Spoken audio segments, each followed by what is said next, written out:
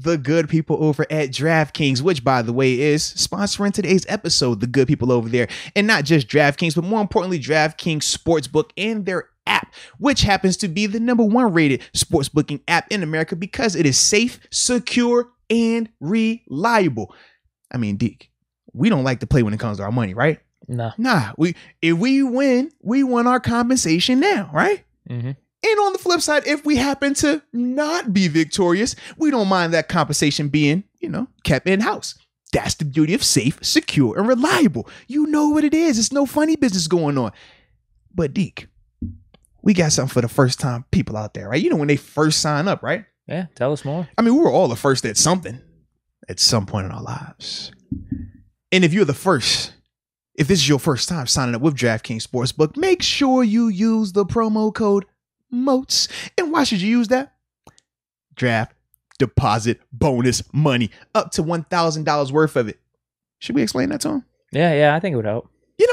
You sure? Yeah. I don't know, man. Wait, should we? Probably. All right. I guess we'll explain it. Draft deposit bonus is essentially this. Since your first time, right? Deke, he pulls up his phone. He downloads the app. He says, yo, I'm ready to do this thing. I'll type him a promo code MOATS. He put in $755. So you got the 7 because of, the quarterback, and then 55 because of moi. Okay. Sure. All right. And then from there, if I'm Mr. DraftKings, I say, I'm going to take my 755 and put it with your 755 just because I like it, and use their promo code. So with that being the case, ladies and gentlemen, make sure you use the promo code. And if you have any type of issue, because we know sometimes people have issues when they're trying to get money, where they're trying to have opportunity to win money. If you happen to have said problem, read this. Take your time with it. It's a lot of letters, but they all make sense. Gambling problem. Call 1-800-GAMBLER. Hello. There he is. Oh, man. The man. Uh-oh. How my dog doing over there, man? Got Terence. Got the homie Terence Garvin on the line. What's good, man? I feel good, man. Blessed. How you doing? Locker mate. Hey, you already know what we on, man. You a little windy over there too, baby. You a little windy. Yeah. Hold on. I just walked outside. You can hear me? That's better. There it is. Yeah. We clean now. But yeah, man, we got to talk, man. We got plenty to talk about today, actually, man. Steelers, Raiders, recapping. Man. First off, man, what was your thoughts on that? You got the homie Deke on here. Shout out to the chat as well. Everybody's tuned in right now. What's good, bro? Okay, salute. I thought that was a tough loss. You know what I mean? I thought the Raiders was coming off like an emotional high off that first game. I thought that was kind of like almost like a playoff game to them. You know what I mean? They was coming off a high. I thought they had a couple key pieces hurt. You know what I mean? I thought that was going to be kind of a Steeler runaway last week. That's what I was predicting a little bit. So I was surprised. I don't know. It just seemed like they couldn't get it going. You know what I mean? It seems like the run game is what they would base everything off of. And it seemed like they just couldn't get that going the way they wanted to. So I don't know. It was a tough. Now, we was going to say this too, man. So coming from that game though, right? Obviously we saw Ben take a lot of shots and we know some injuries happened in that game. But the two guys that have started this conversation in terms of would you or would you not play them is TJ Watt and Ben Roethlisberger for this Sunday's game. Mm-hmm. So we've had a poll up in the chat. I think it was pretty much 60-70% said they would sit. No, they said they would play Ben this weekend. And then I've seen the others where people were saying that they would sit TJ Watt for this game, though. What would you do with TJ and with Ben? We don't know, but we're looking from the outside in so hard. We don't know how hurt he is. You know what I mean? We don't know what he's really feeling in there. We don't know what he feels today. We don't know what he's going to feel tomorrow.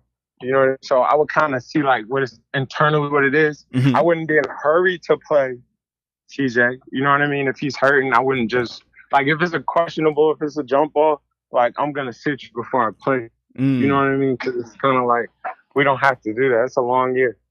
You know what I mean? It's a long year. But in terms of it's kind of the same script. Like how hurt is he? What's the script? Me knowing Ben, I believe Ben will play this weekend. That's just if I was a gambling man, I believe he'll play this weekend. But I don't know. I just feel like he got hit a lot. Now does that concern you though for this game though? I don't want him to get hit a lot again. Do you get what I mean? Like, I don't want him to get hit a lot back-to-back weeks. So I do understand that. But it's kind of like, at the same time, I feel like he's the best situation to win right now, too. And at the end of the day, you got to get these wins where you can get them. So I feel like if he can play and he's healthy enough to play and he can help, I think you play him. So what do you think about this week going up against the Bengals, 1 o'clock game at home? 1-1, first 1-1. Come on, this is a division, you know what I mean? It's a division game. This is a big game. You feel me? Like, these games count. That's another thing. Like, these division games, they come back at the end of the year.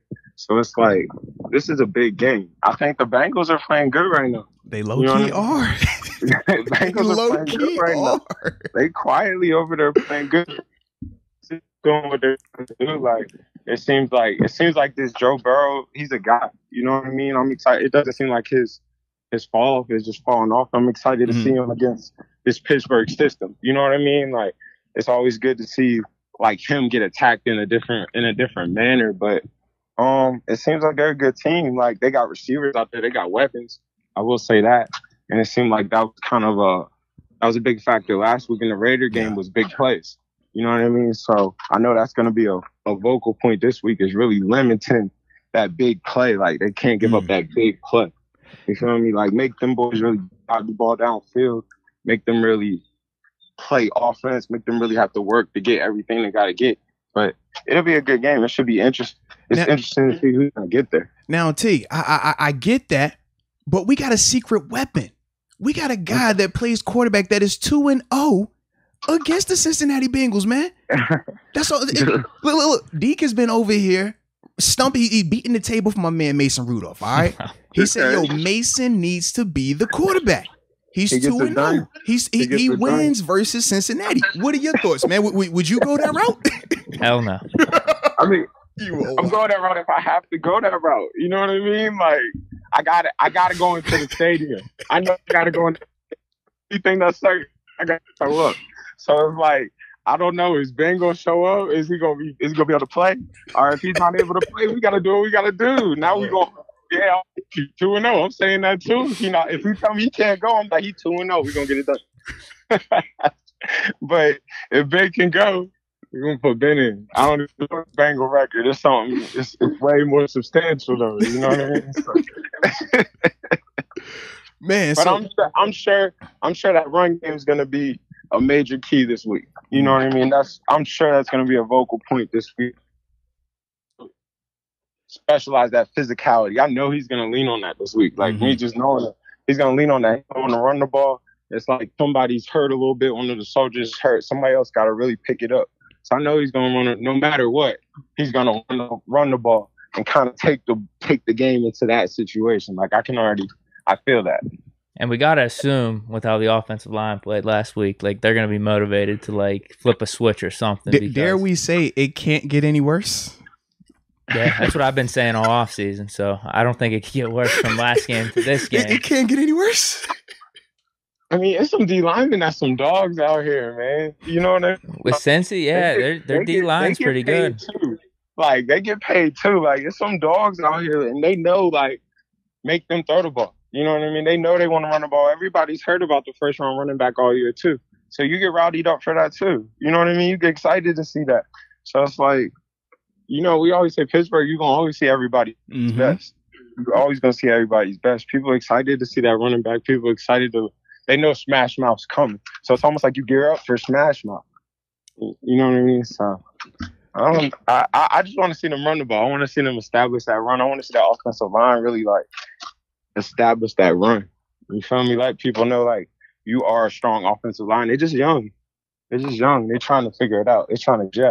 Got to get them goons, man. Got to get the goon mentality in this thing, baby. You know that. I think Turner's a goon, though. He's a little goon in there. They got some goons in there. Speaking of, now I got to ask you. See, I wasn't even going to ask you, but you brought up Trace, and now I got to do it. All right. T, I shared the lock with you for 4 years, baby. Or no, not 4. We had our years though. We had our years. We did years. We did years in this thing. But yeah, come on. My question is this, man. Have you ever, while playing football, either been spit on or had to feel the urge to spit on someone? Has that even disrespected to that stamp, like to that level? Has that ever happened to you? I've never spit at anybody. I can say that. I've never did that. Gosh. I've seen that. I've been right next to that though. I can say that. We was playing Oklahoma that night, and I was at West Virginia. And I seen that happen. I remember the dude to this day. Like, that Jalen Saunders, I'll never forget. Like, I seen that happen. And I seen where it can happen with that. So it's like, I understand. Oh, man. How did it play out? Seriously? Is there a brawl? You know what I mean? You see a different color. You're already in the war. Oh, yeah. You know what I mean? So you're already in the war mentality. Like, it's hard to. What happened after? Was there a brawl? Man, no, we had a little scuffle too out there over that. So yeah, like I've seen it happen. I say, like, man, that is. I've seen it happen. You can't be spitting. Oh Lord, that's different. It just changes stuff when you start doing that. Sean Taylor's a famous story for that. You know what I mean? Like, it's kind of like you feel it. Like, we've had a legend do that.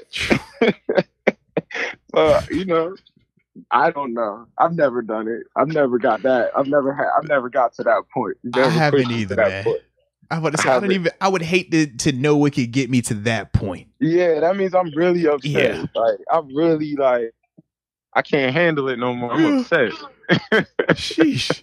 Now, just yesterday, we saw the team pick up another guy, man, a former first round draft pick, man, from the 2017 draft, man, by the name of Taco Charlton, man. So, what are your thoughts on the pickup, man? Do you like it? Do you hate it? I mean, you think, he got potential to help us out? What we looking like? It's interesting. I trained with Taco before at Pittsburgh. Shout out Troy Jones. Yeah. Okay. I trained with Taco before. So and know him. Give us the insight. Let's get it. Taco's a dog. You know what I mean? That's a first rounder. He reminds me of Frank Clark. If you know Frank Clark, he reminds me a lot of Frank Clark. Frank Clark is dog though. Come on, man. No. Frank a dog. Like, you see that. Frank. Come on, man. Frank is different, man. he reminds me of Frank.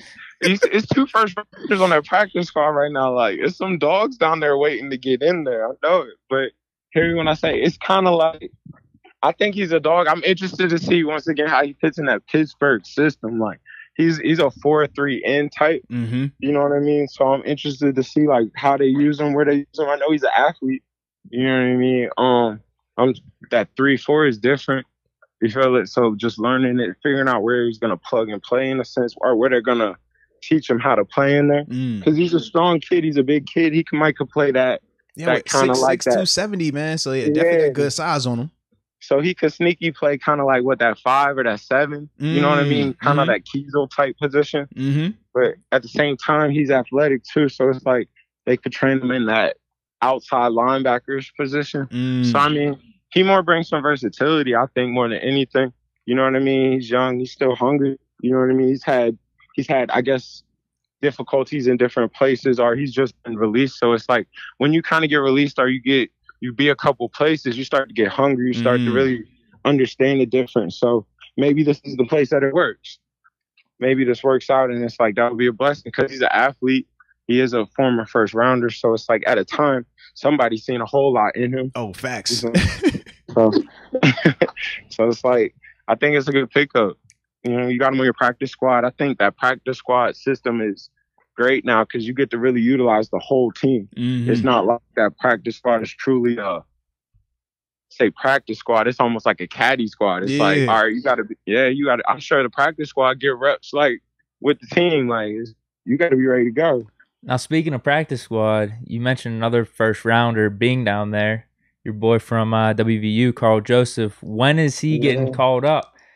From what you've seen of the defense, could you see him playing a role right off the bat? I totally feel like it's a role in there for him, man. Because I think he's ready. He said, "Yo, get my guy on the field." I totally feel like it's a role in there for him. Like, he's a dog. He's a dog. Crazy 8 is a dog. He's coming to hit you. He can cover your tight end. He's not just the most, like, his coverage grade, I give him like a B. You see what I mean? Like, he can cover your tight end. He can blitz though. Yeah. So I feel like he fits in the system. I think he gives you a chance to be able to put somebody like Edmonds like in the box. You know what I mean? I think you can put an Edmonds in the box. I think you can put a Carl up high, and you can still let Minka be Minka. Like, I think it just gives a chance. Maybe you want to put Minka down in the slot. Like you know what I mean? Maybe you want to see something different. Now you can put Carl up high. You see what I mean? I just think he gives you another versatile weapon. Like, I always feel like those swingers, those weapons are weapons. Like, you want those two position players. Like, he can play in that box if you need him to, but he can still be a safety. So it's like, I think he's a weapon. Like, I'm excited to see how he does fit in the defense. Like, when they do bring him up, I think he'll do really well when they do bring him up. Well, and you brought up a good point, and they've already started doing some of this last game. Minka in the slot, Trey Norwood going back to play safety. Now, right. Norwood, he struggled in the preseason playing predominantly safety, played well week 1 as a slot corner. Right. So you can see where, you know, what you're seeing isn't far off. Right. It's different packages. Another week or two, depending on what my man looked like this week. Lord, it might be sooner than we think. Just give him some time. You just always got. One thing I know about Coach T, he always got another way to get his what he wants done. Like, he gonna have a couple little packages. Like, you know, he get exotic. Come on now. Yeah, he gonna get exotic. Yeah, the all DBs out there. Seriously. You know what I mean? All DBs and a cover linebacker. He'll hit you with that for a fact. That's the world we're in, though. You understand? These boys is out. You cover like these tight ends. A tight end can kill you now. No, that's the truth, man. Kill you. Like, really take over the whole game. That's absolutely running back the can truth. really come out that back, kill you now. So it's like, you got to have everybody got to be able to kind of stick on somebody. It's not really just that A gap, or you got to be able to get home. Mm-hmm. Like, you got to be able to get home. Like, it's just your role. Like, one thing I always speak on Vince, like, Vince prided himself on being able to get home. He's like, I'm going to be able to know. I'm going to stay on the field because I know I can get home. So it's like, you got to just create a characteristic that they know they can really trust, and that's going to keep you out there. Nah, I like that though, man. You're absolutely right. But now we got to transition, baby. We got to talk about your team. You know, I know y'all got that big win last week. I get it. Look, I know we talked about it too. We said, look, man, y'all had that easy school versus, was it Long Island University Sharks? I didn't even know there was a school in Long Island University, let alone being called the Sharks. Y'all beat we paid them good money. We paid them good money. You're right. Nice. Y'all did what y'all needed to do. Good money. We did what we had to do. But talk about, man, because you was at this game, huh? WVU, Virginia Tech, 27-21, man. Set the scene for us, man. What was it like? Set the scene for us. Let me let you know, first of all, it was a gold rush. Oh, okay. It was a gold rush. First time they handed out the towels since LSU, West Virginia, when College Game Day was there. Oh. So feel the passion of the game. So it's real. It's turned up. It's 60,000 packs. It's been sold out for a week. You know what I mean? It's us. Like, you're in Mountaineer Stadium. You feel me? It gets hostile in Mountaineer Stadium. I tell people that all the time. It gets hostile. It's very, oh yeah, I wore a pit hoodie down there 10 years ago, and I got college kids flicking me off. I think I was I was probably in high school or something. Yeah. Oh man. Yeah. No love. Come on, man. It's really top 5 stadiums in the country. I'm trying to tell you, it's top 5. I'm getting to Morgantown this year. I'm gonna check me one out, man. I gotta see this. They really should have brought game day up there. I'm being honest. They really should have brought game day up there. See? We should have got game day. I know that Penn State game was big. We should have got game day. I was going to say, the Penn State game, though, the whiteout. Yeah, it's hard. The Penn State Auburn, that was, come on now. We had a gold rush. You hear me? I hear you with the whiteout. We had a gold rush. But it's Penn State. It's West Virginia. It's West Virginia. You feel that? I feel what you're saying. I feel it. 60. Come on. What Penn State holding right now? Probably 110. They holding 100, 110. It's kind of close. Yeah, they kind of stacked. Different though, but our 60's hostile. But look, the value of our stadium is not in numbers, but in men. Ooh, okay. Yeah. I hear you. Yeah, take that with you. Talk your talk there. Talk your talk. Take that with you.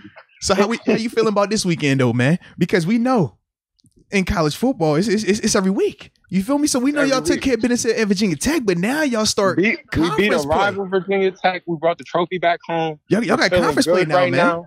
Yeah, we're a strong defense. We're a dominant defense, and we got Oklahoma this week, and we're gonna go down there. They're gonna go down there and take care of business. Oh, they're gonna give them exotic looks. They're gonna blitz him. They're gonna make him feel uncomfortable. He won't just sit back there and pat the ball. I'll tell you that. He won't do that. We have a D line. We're blitzing. He won't just sit back there and pat the ball. So it's like, yeah, we're here to rock the world. Like, it's like trust the climb. Trust the climb. Like, we are climbing. What do you make of the spread? They got Oklahoma minus 16.5. That's a big minus spread. 16.5. Yeah, The yeah. disrespect, Lord. That's 16 and a half. Oh, man. Disrespectful. I don't see it. Oh, you barely got out of Nebraska. Our offense isn't dynamic, but we run the ball. They struggled first game too. Yeah, Oklahoma they barely got out of them first two. Yeah, they not. I mean, they're beatable. One thing about this college thing is everybody. You know how it go. Every week's a new week. That's one thing about football. Every week's a new week. Mm-hmm. So it's like if you show up to play, you really can be beat. Like so. I think I like West Virginia. We got confidence right now. We got momentum. Like, that was a big win for us. That was a program win. Mm-hmm. That brought us together. That brought us together as a family. Like, let's keep the momentum riding. Let's go upset the world. Probably rank us in the top 10 next week after we upset Oklahoma. Lord, you keep riding. Your WVU rankings are like Deke's quarterbacks rankings. I sense a lot of biasness in here. Okay, just a slight amount of biasness. We got some guys, man. The Stills brothers, a guy. Like, we got guys. We got backfield. Like, guys. We got future Steelers. Like, we got guys. We got those type mentality guys. So it's like the culture is changing. You know what I mean? And that's what we need down there. We need the culture.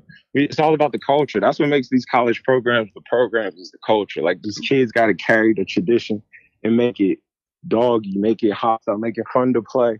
And make it like, when you come to Morgantown or when you see West Virginia, you're in for a dog fight. That's what it is. Well, I'll say this, man. I just looked in the chat. Solo One is rocking with you. He says a Mountaineer fan here, and he's back. Yeah. All right. But Nick Y just simply said Boomer Sooner. Okay. He's sleepy. Because hey, I'm just throwing it out there, man.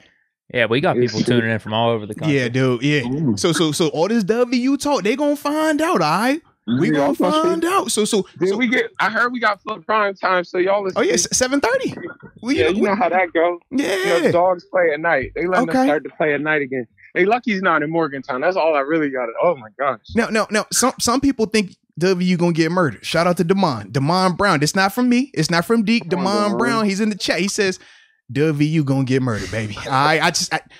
Lincoln Riley. He been doing some things out there now. They say he's the quarterback whisperer. Yeah, but I mean, come on. Like, look at these quarterbacks he just had too, bro. The quarterback whisperer. I'm not talking negative on Skyler, but look at Kyler Murray in this league. Like, that's scary. What's that? What is that? You know what I mean? Like, what is that? Like, you doing stuff that's like, you're not supposed to do that. Yeah, you can't game plan for that. You know what I mean? Even Baker, like, Baker's all right. Baker let it go. Baker got a big arm. Baker put that flag on him. Yeah. Come on now. So it's like, let's see if he can. Just know we do this. That's all I gotta say. You gotta come see a dog fight. They're gonna get a dog fight. I'll tell you that. I don't see 16. I'd take that. If I was a gambling man, I'd tell y'all to take that. They're not gonna cover that. Ain't no way. They're not gonna score 6. I don't like them to score that much. Come on. Oh, you was not gonna score over 16? Come on, I don't even want them to score 16. Come on, we're not doing that. This is not the 60, 70 games. We're not doing that. You remember how we used to blow JMU out? Like, whoa. Wait a minute. Wait, TG, really, bro? We don't just give up points like that. Wait, easy. That's where we going? You just gonna take the JMU got to catch a straight? We talking about OU and W. What JMU got to do with that? That's crazy. I'm just saying. We don't just give up points like that. Wow. You know that. The disrespect, and we got Ragu talking about let's go Mountaineers. Don't you second that, man? Don't you start that? That's crazy. Talking about some what we do to JMU. I'm with you, Nick Y. Look, Nick Y said 40-10 Boomer Sooner. All right, so give me your final score. Give me your final score prediction. Final score prediction before we wrap it up. What you got for us, man? Can I tell you my true final score prediction? Can I give you the truth? I need to hear this. I think we're going to upset them on some we're going to hold them. I think we're going to beat them, honest and truthfully, 24-22. Something like that. 24, 20. Not okay. Or in that range, though. Close game. something like that. 28. Something weird's going 28, 25. Like after some field goals, 28, 20. They're not going to score all these points. It's not going to be that. Okay, so You know it's not. what I mean? So this ain't they 70. This ain't they get right game for them. This is just a dog fight. You don't get right game. Okay, for I'm them. just making sure. We making sure, man. We making sure. It's no more get right. All You're in right. the Big 12. We're not the get right. You better come right. Like we are right. We're ready. All right. Come on. All right. Go ears. Go ears. Go ear. Hey, Go ears. my Nick dog. Watt, I'm gonna follow you somewhere on Instagram. About that. I don't know. So, like I said, man, we gonna link up again. We gonna do this again. We gonna see what them boys look like though, man, because we gonna all be tuned in now, man. I called that Virginia Tech a couple weeks ago. If you tell the people to go back and look, I called that. You called it. You called it. Come on. Go ears. Y'all remember this. Y'all go back and watch this. Go ears. I'm telling you now. Here we go ears. there. Don't be high, baby. Don't be high when I holler at you next week. All right, baby? All right, bro. My dog, baby. Peace.